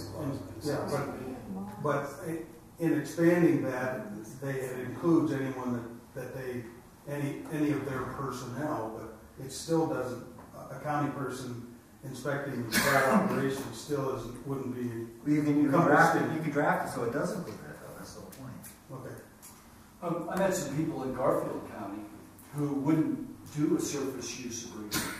The operators came on anyway. They posted a bond to the COGCC, which is what they require, and they just drilled where they wanted, They may do that. 350 feet from these people's home. sue. Yeah, that's the worst case They scenario. can do that. I understand that, you know, not. Now, you started off your questions by asking about when you get notice and what kind of notice is required to be provided to the landowner, whether you have the mineral rights or not. You want to take a look at Rule 305 in the CODCC rules. It's all available online. 305. And there's a fairly elaborate laydown in terms of 30-day notice and 20-day notice before heavy equipment comes onto the property. If the landowner is not the mineral right owner and they object to the arrival, then they have an opportunity to go to the CODCC. It's all laid out there. If that's your worry, it'll give you a lot of detail. And I, in this case, I would be the mineral owner, and I would be the, Either way, you know, that person, and I would want that in the contract with the operator, but you know, again, it's still a lack of, still hanging out there, so. Thank you. Anybody else wishes to speak? Yes, sir. Sorry, go ahead. Next public meeting, is there going to be another one or something? Ask the question again, please. Next public meeting? The next public meeting will be the planning commission meeting on May the 23rd. 23rd. By the way, I said the 20th of June, it's the 19th, sorry. 23rd, the planning commission, that's a nice one. Yeah, because the 20th is a Thursday. But this is the last meeting for this. This was the last meeting for this. We're done. Yay! All right, is that all you need, sir? Just to follow up on what he's saying, so I felt like he was trying to lead to, and maybe I was wrong, to the question of, is his concern something that should be addressed in what you're dealing with? And you're saying no, it's As not. far as a liability issue for. Well, whether it's something that should be included in a memorandum of. I don't see how we could. I don't either. That would be a county business thing, because they're the ones who would be taking the liability, not. Yeah, that would be something the county commission would have to. 23rd. It's Oh, it's like nice. just like who's saying that this inspector, you know, goes out, that's why they carry insurance. They're trying to carry insurance. 700 Workers' comp. So this is. Yes. Okay, thank you. Does anybody else wish to speak? I'm going to ask you to think about it just a little bit. Regarding your impact fees, and just off the top of my head, it seems to me that your biggest impact for a long time is going to be roads. Mm-hmm. Okay, I don't know how or when schools would be impacted by oil and gas drilling. Well, if you Are you start kidding? out where you have people moving in because you have permanent, things, and housing goes up, and we have. Fire department. 20 years from now. That's what we do, Right, right? that's 20 years from now. you know the sheriff's Those going to be are the impacted right away, right? If we do it right, nobody but the roads is going to be impacted. No emergency response, no sheriff, no. Yeah, that's not really been the experience of these communities. No drunken oil workers out there spending their paychecks. Did she Shots, take there goes your my question, idea Jim? of opening up a saloon again. In my latest draft of the MOU, Carolyn, this is housekeeping. Oh, okay. The MOU? Yeah, page 2, number 3, third line after submitted to the commission for new wells. You had drills, and now it says drilled. It should be drilled. Item 3? Yep. Commission for new wells drilled after the effective date. For new wells, Renegade drills after the effective date. You're going to insert Renegade. This is looking to the future. Oh, I see what you're saying, yeah. In other words, it's the So company, you can't have New that. Wells Yeah. operator drills. Drills. Yeah, you're right. Oh, okay, yeah, gotcha. Gotcha. I asked about this, the default provision number 12 on page 4, and you explained that was your hammer, and I thought that was, thinking about it, okay. Would you consider inserting in the next to last line, if the MOU is terminated due to the failure to cure the default, the permit will be pulled? On. That's somebody else. That's fine. Okay, give me that language again. Due to the Failure failure. to cure the default. You got any heartburn from that?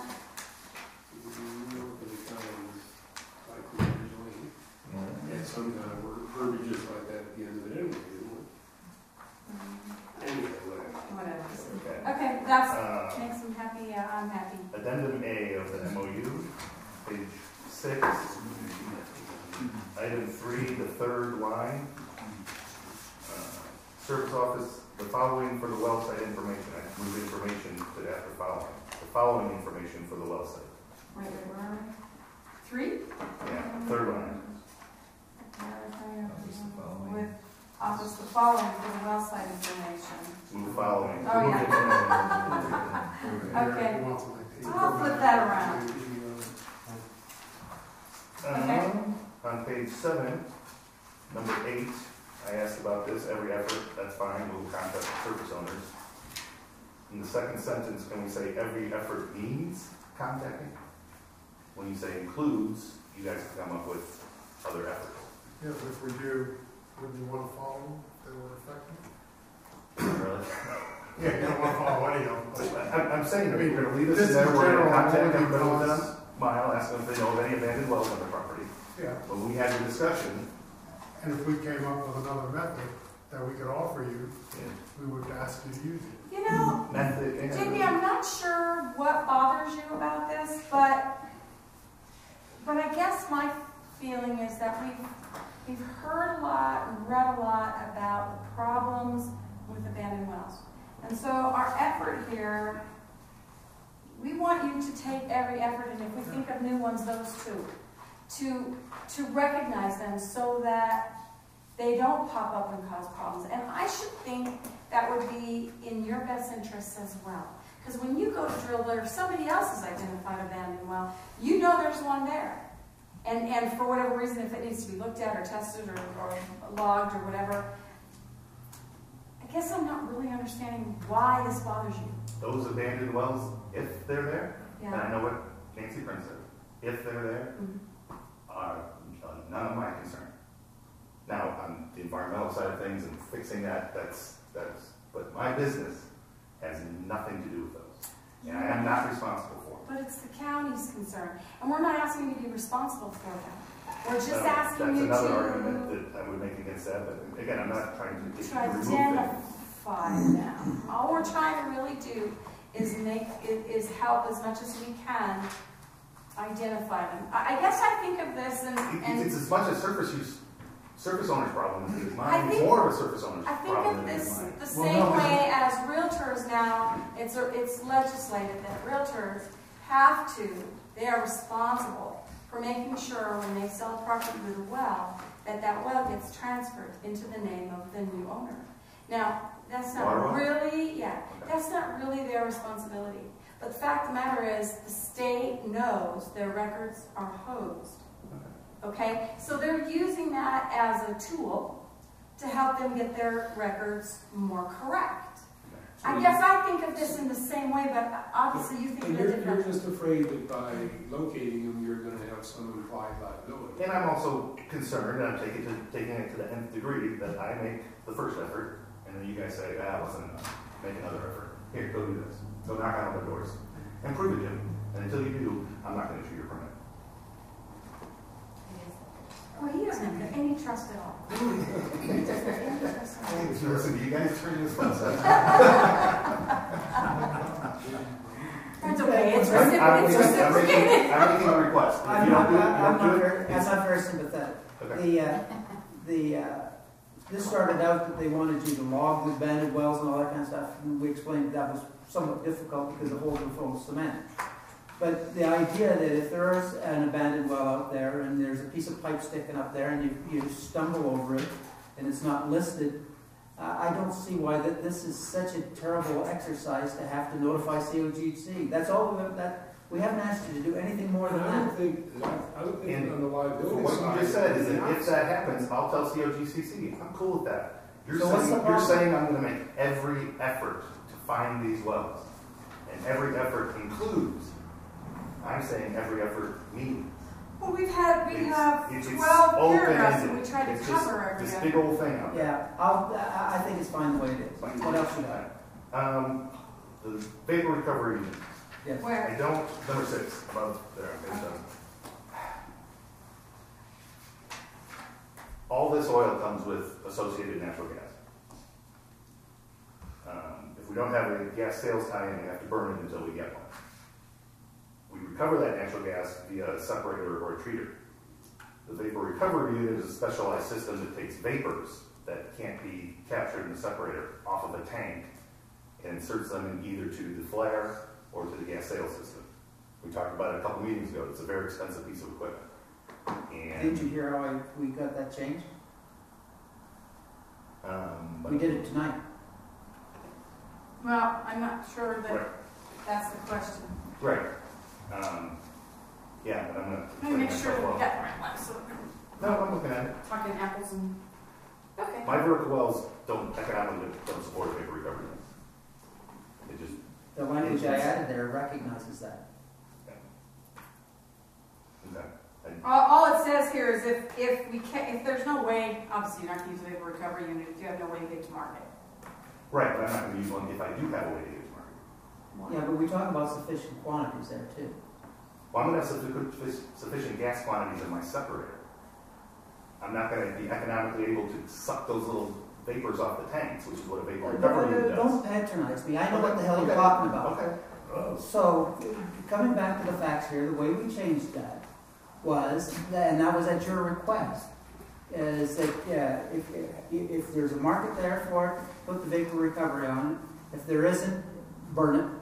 And you do that until there are sufficient quantities of vapors to warrant the installation of those facilities. Okay, I'll read the. Isn't that what I said? Yep, it says, here's what it says. So that was recognizing your comment. When market I disagree gathering. that you addressed it. Maybe I didn't make it well enough. Well, I think we did. Do you want me to We've read? We've got 100 tank batteries up there and we have 0 vapor recovery. I understand that. That's because there's not enough gas, vapors, I didn't say that. Liquid vapors coming off there to warrant the installation of a vapor recovery system. But this says I'm gonna do it. No, it doesn't. No, Here's what it says. Listen to the language. Here's what it says. When market gathering lines are within 1/2 mile from a proposed oil or gas well, the operator shall install a vapor recovery unit system within 90 days of commercial production. If gathering lines are not available, the operator shall install a high-efficiency burner until such time as sufficient volumes of vapor are available, I think, I gotta rewrite this, to justify the installation of such facilities. I'm having an issue with the use of the word vapor and not natural gas. I think that's Oh, if you want to put natural gas liquids in there, I'm cool with that. natural gas. Fine. That Natural gas see, and the way I do this is if when they're 1/2 mile, I'll install a separator. Within 90, I'm going to install a separator the first day. I can't produce my well without a separator. Maybe I'm reading it wrong. Maybe I'm not getting it across to you. Yeah, you're just trying to take the vapors off the top of your tanks and vessels and re-inject it into something where it goes to market. Right, where it burns or goes to market. Yeah. If there's enough vapors. Right. This first sentence says you're going to install one. Yeah, but it's qualified by the second. But the second has to do with selling the natural gas off the separator, not the vapors. Okay, that's where our... You'll never get enough vapors off your tank to justify a gas sales line, ever. There just aren't that many of them. What you sell is gas off the separator. This is logic that makes no sense. Yeah, you do sell the gas off the separator, I agree with that. Okay. But if there's enough vapors off the tanks and your other vessels to warrant vapor recovery, then you should do it. It's good for the county and good for you too. I agree. That's what it says. That's not how I read it. Well, That's the difference. So you would rather see natural gas instead of vapor? That's fine. I don't know that this... I'd rather see I'd rather vapor see it because just we're I'm okay with the concept of setting a vapor recovery unit when there's economic sense. I'd rather see I don't vapors read because this we're language as writing this written for as- all companies, not just That's our one disagreement. specific You're company. saying it's mandatory. Yes.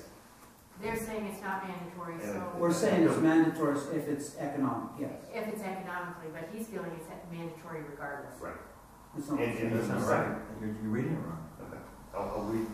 I don't know. We didn't mean it that way.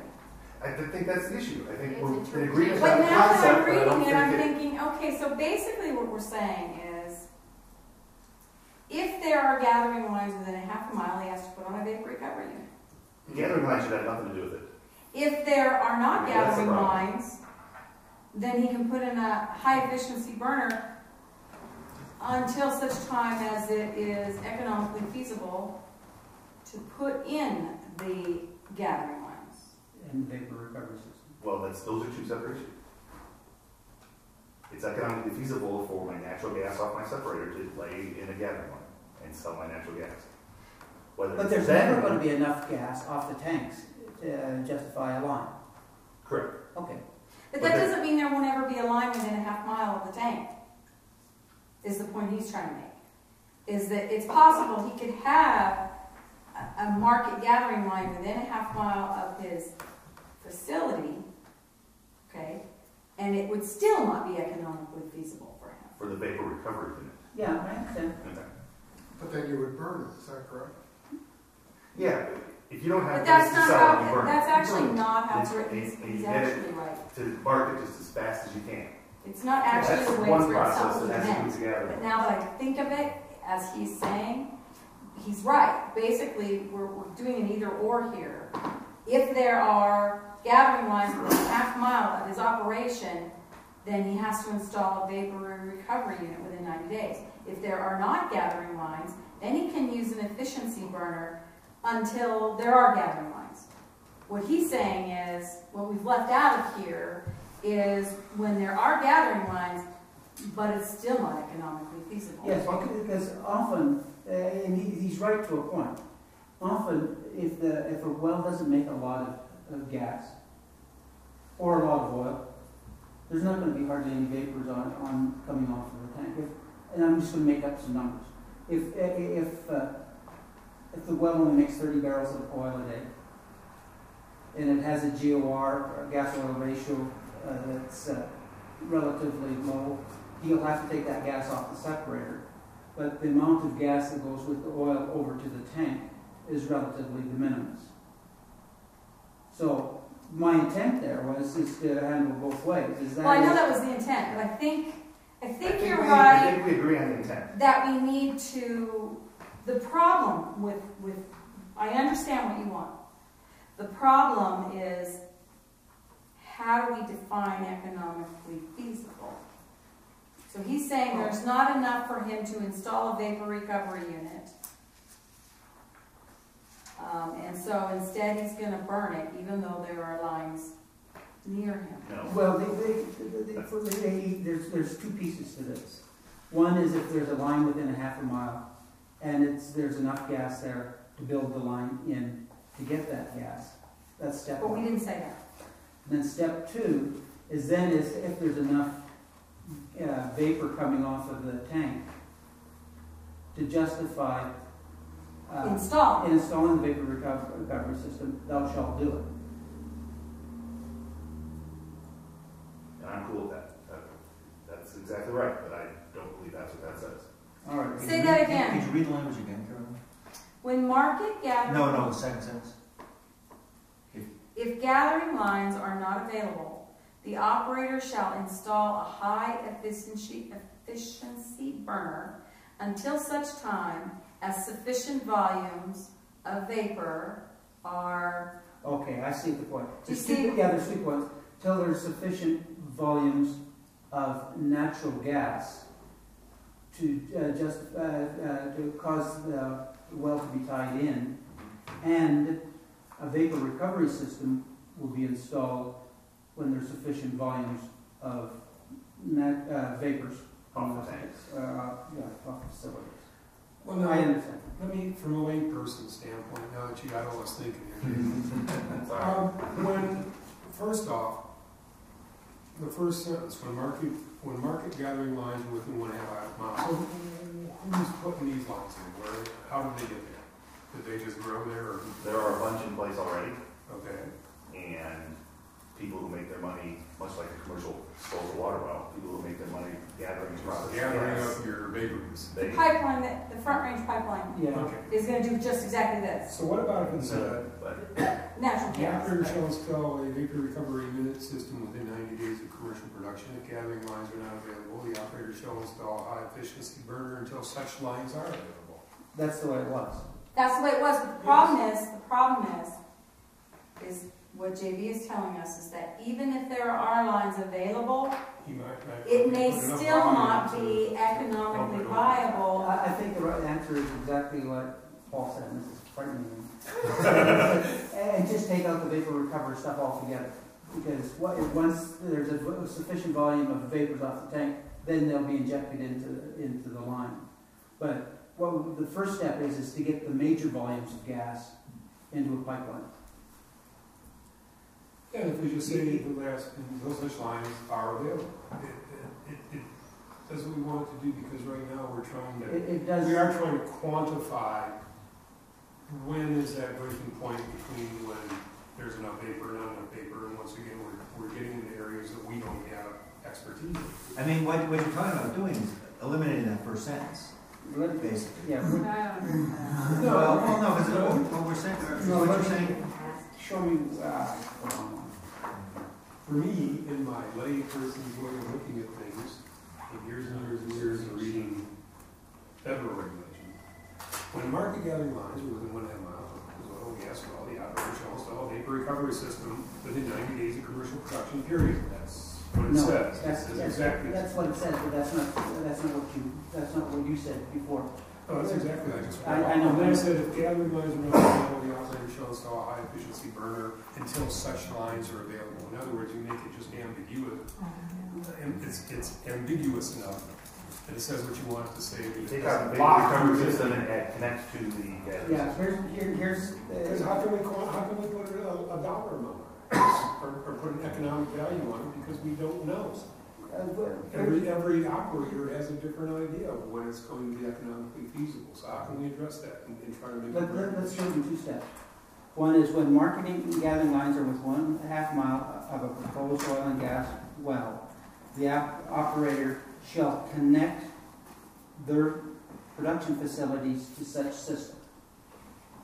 So that gets the gas that comes with the oil, because he's right. Separator gas. Yeah, and that's the major volume. Okay, and just within the 90 days, so shall basically connect the well's production into such system. And then the next part is vapor recovery units will be installed as soon as there's sufficient vapors to justify their installation. And that's a relatively small volume. And in the absence of a vapor recovery unit, Burn the damn stuff. you burn it Yes. even off the tanks. Okay, so Those are vapor already rules we recovery have. Air quality. systems CDHE air quality. be installed, what was that language? Okay, so the first thing is connect the I got that. Okay, and then the second system, Vapor recovery systems will be installed when, there are sufficient volumes of, we can use vapors or natural gas liquids or whatever, vapors, to justify Okay. their installation. and then that last line can still stay the way that it is, because it really addresses a different point. It is a completely different point. Exactly. Okay. Am I making sense? You Or? always do this to us, I mean, JD. what's the And purpose? maybe we'll answer it real quick. And We're not letting you talk anymore. We so want to be this done. is it. This is it. No, We're gonna get our 3 questions through. What was your question, Rick? Your 3 minutes are up, JD.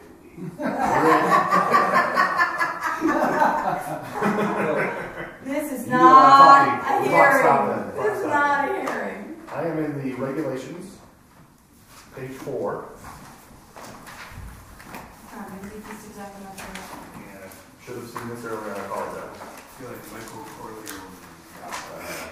Operational conflicts waiver, the last sentence. We've gotten through the point where we've made application for a waiver, the board has granted it. If the applicant or any person entitled to receive notice of the original application.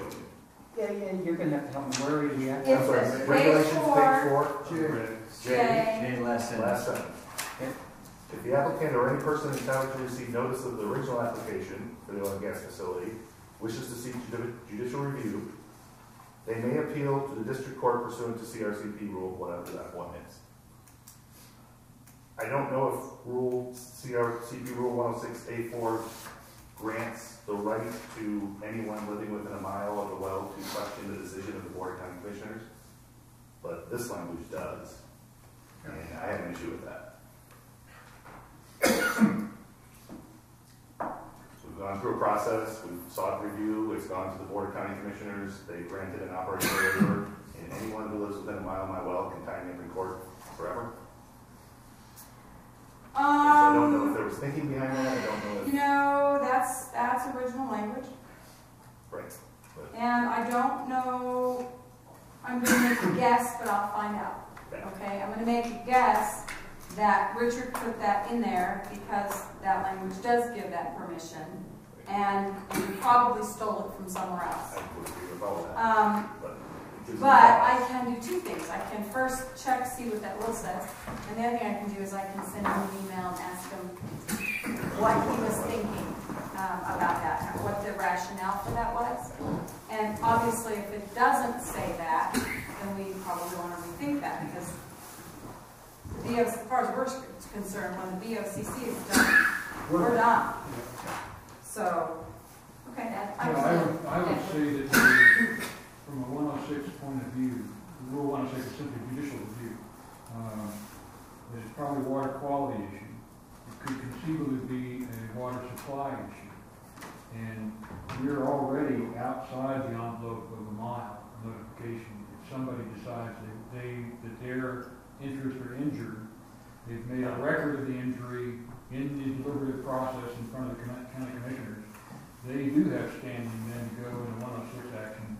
But the good news about that is if they lose, they pay. And obviously they've got real estate that they own, so you can tag the real estate to collect. And it's fine, if they already have that right, then the language doesn't matter. But if they don't, and we're conferring a right to somebody that is going to protest the process, then, and delay the But you understand that in an action like that, the basis for them going to court is because they have some injury, not because they have a wild hair. You understand what I mean? Yes, I do.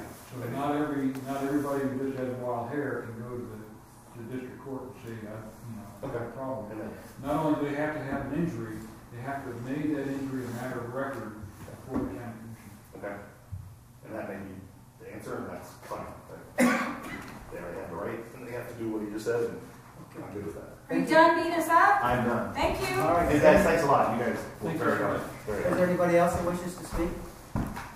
Is there anyone else that wishes to speak? We're done.